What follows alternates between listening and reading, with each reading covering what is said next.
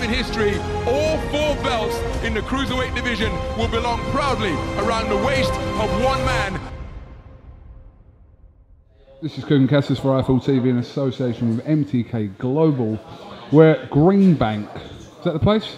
Is that right? Here in Liverpool, joined by Ryan Farrag, who just defeated Jose Hernandez by a single point. It's safe to say that was a tough 6 rounds for you, Ryan. It was, yeah. I mean, didn't expect him. I knew he was going to come, and I knew he was tough, but he was able to land a lot more shots than I thought he was going to land.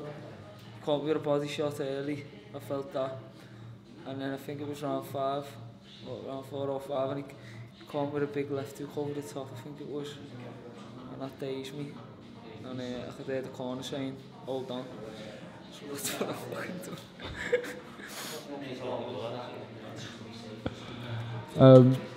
But I mean, you've had kind of one fight since the Burnett fight, so it's like one fight in the space of a year and a half. Is that right? Yeah, and that was a 4-rounder. It was supposed to be a 6-rounder, ended up being a 4-rounder.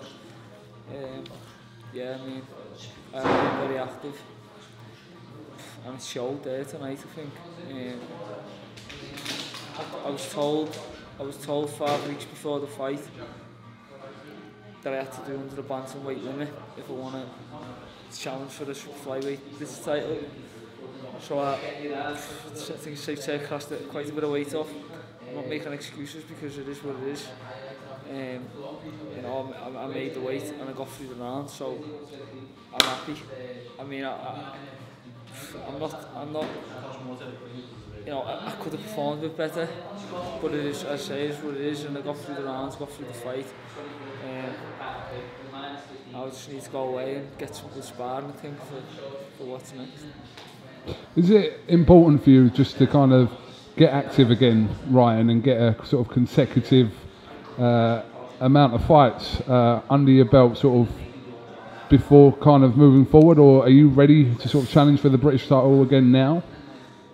Yeah, I mean, give me a 10-12 week camp and I'll be ready. Just say I had 5 weeks to make that weight, and that's the lightest I've ever weighed as a professional. So I know I can make the weight now.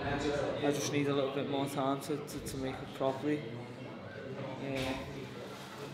That was one tough fella, like he took some nice shots himself and he didn't blink. But that's just what I needed right now. I didn't want someone who's just going to roll over. He's done far from that. Because his record doesn't really match the performance that he put in tonight, Hernandez.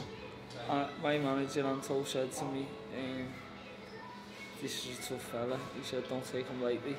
I had a little look at his record and I noticed that he was only getting beat by prospects and good lads. So I knew he was going to be tough, but he did surprise me a little bit. He had a good energy, he had good fitness, he had good strength. But yeah, I'm happy. I'm just happy that I got through the fight, and yeah, I'm looking forward to what's next. Well, like you said, there's still positives to take from the night. You got through, like I said, the tough periods in the fight, rounds in the bank, and you can kind of move on from this now.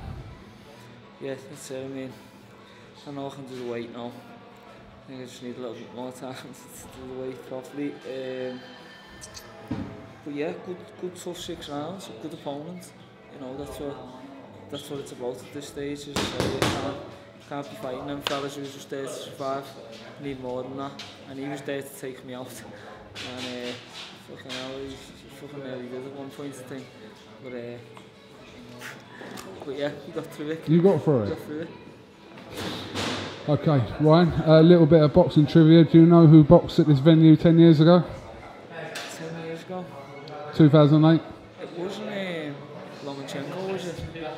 Farrag was there, he was just telling me about that earlier. He said there was him and there's someone else. The Luke Campbell one was European here as well, he said. Yeah. That's true. That's what Derry said. Derry says that it must be true.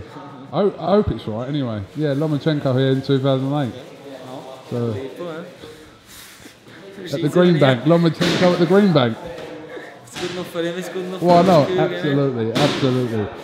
All right, Ryan, listen, thank you very much for giving us a little bit of time. Well done, like I said. Can I just say thanks to everyone at MTK Marbella for everything they've done for me in the past year. I'm settled in over there now and everyone's made me feel welcome, so thank you everyone. And thanks for everyone who came to watch me tonight as well. It means a lot. No problem. KUGAN CASSIUS here with Ryan Farrag, IFL TV. Thank you very much. Hello everyone, I'm Ryan Farrag. Let's be blunt. Knives ruin lives. Let's start saving some. Hashtag let's be blunt. History, all 4 belts in the cruiserweight division will belong proudly around the waist of one man.